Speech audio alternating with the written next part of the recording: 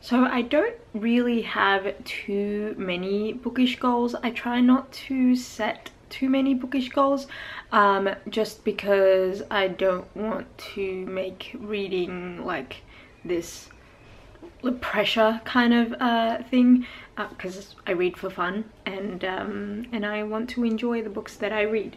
But I do have a couple of books on my TBR that I do want to try and get to this year. They're kind of my big kind of books. They're not really my like mashed potato books, but they're kind of like big books that I bought and I haven't touched or haven't picked up to read or anything like that. So I thought I'd show you some of them, just because I feel like I need a little bit of a push to read these because they are taking up space. I don't know if I'll like them. They're just, you know, I buy all of my books secondhand now. Well, most of them, unless it's like a book that I am actually actively like wanting to buy, then I would get it brand new. But for the most part, I buy my books secondhand. So these books are just books that I sort of came across, or Andrew came across them, and thought I would enjoy. So like I don't know too much about them, but I have some interest in them. They're just not really like on the top of the books that I want to read. Anyway, so the first one is a bit of a big one, and it's Tess of the D'Urbervilles by Thomas Hardy. This is a what is it called? I forgot what this edition is called. Reader's Digest edition. Apparently Andrew says that these Reader's Digest editions are only made in Australia or something. Like they're only available in Australia. He's never seen them on like American websites or anything like that. I think they're really pretty. We have a whole shelf of them. That whole top shelf is a Reader's Digest that we find secondhand. They're really like hardcover, they're well made, the paper is really nice, and also a lot of them have really nice artwork, like this one. But yeah, this is one that I've been wanting to read because I read Far From the Madding Crowd by Thomas Hardy, and I really enjoyed his writing style. And I heard about this plot, and I've heard people talk about this, and I'm interested. I think it's got a lot more drama than Far From the Madding Crowd. So yeah, I wanna get to this. I want to see if Thomas Hardy is an author that I want to read more from. Next, I have this book that I didn't buy secondhand. I did buy it brand new, but it's Romancing the Duke by Tessa Dare. The cool thing about this one is that it's large print. I found it large print, or Andrew found it for me large print, and I really like Tessa Dare, and so it is on my TBR that I want to read this year. Next, I have The Boyfriend List by E. Lockhart.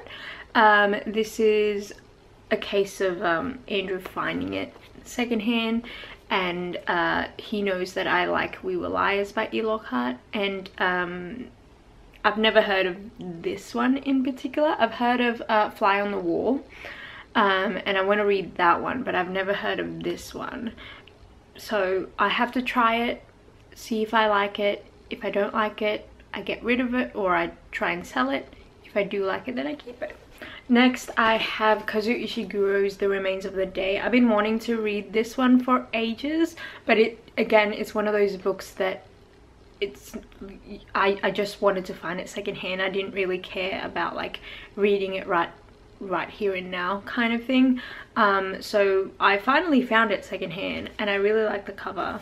The font, I'm not too sure about. It's a little bit tight in terms of spacing, and it's a little bit small, but I have always wanted to read this one because a lot of people say it's really good. The next one I have here is Picnic at Hanging Rock. who is this by? By Joan Lindsay. This is an Australian classic. It's set in Melbourne or somewhere near Melbourne. I think it's like near Bendigo. Anyway, I came across this book like at a bookstore, and then my sister was telling me that she was going to Hanging Rock, and she was like, do you know that book Picnic at Hanging Rock? And I was like, oh yeah. I didn't know that that was like I saw that book at the bookstore like not that long ago, and I didn't realize it was set in Melbourne. She's like, yeah, I'm going there. And then yeah, she kind of made me think about this book, and then I found it secondhand, and for $4 it looks like. And yeah, I mean, I'm also just like interested to read more like Australian classics. Next, I have Suddenly You by Lisa Kleypas.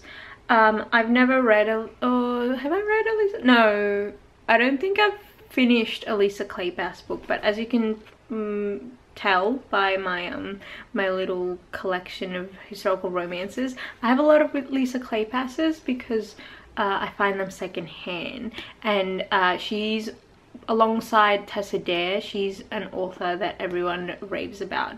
So I kind of want to start with one, and I didn't want to start with a series, and this one is a standalone one that people like. So yeah, I found this secondhand, and I need to get to it because I need to figure out if I like her writing style and I like her books, because if I don't, then I can get rid of all the other Lisa Kleypas books that I have in my collection. Next, I have The Stranger by Caroline B. Cooney. I've heard about this book like a long time ago. It was around the time when I read Trick or Treat by Richie Tankersley Cusick, and then that got me researching a lot of the point horror kind of late 80s early 90s teen books that, like, apparently it was like this whole thing where R.L. Stine and a bunch of his friends like Christopher Pike and Richie Tankersley Cusick and things like that, they kind of came out with a lot of these like teen slasher horror kind of books, and this is one of them, and I've been wanting to read it. It's got a rip. I don't know where I found this.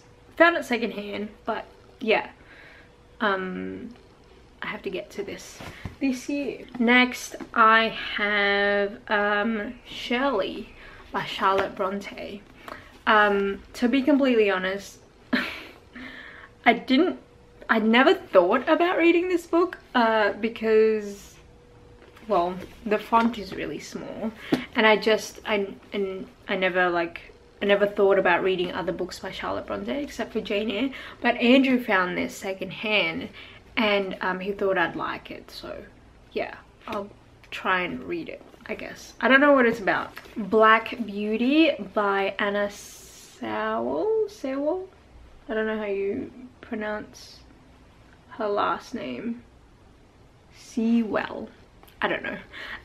But yeah, I really like these children's vintage classics. I have I Capture the Castle, Little Princess, Anne of Green Gables, Peter Pan, and yeah, I thought it would be cool. I had a point where I thought it would be cool to collect all of them because I really like them, and because they're for children, the font is huge, so I can like read it really easily, but I don't know if I want to read about a horse, so I don't know. And then the next one I have A Little Princess by Frances Hodgson Burnett. Is that? Yeah. So this isn't a vintage one. Did I just say I had this in vintage? I don't have this in vintage. I only have The Secret Garden. But yeah, this is it's, even though it's not a vintage children's, the font is also pretty big, and I really want to read this because I don't know. everyone says it's good. So anyway, these are the books that I am gonna try and read this year, because if I don't, then I can't get rid of them. Because the rule is I have to read it to see if I like it before I'm allowed to get rid of it. Let me know if you read any of these books and your thoughts. If you want to try and convince me to start with any one of them, you can do so down in the comments. But yeah, hope you enjoyed this and I'll see you next time.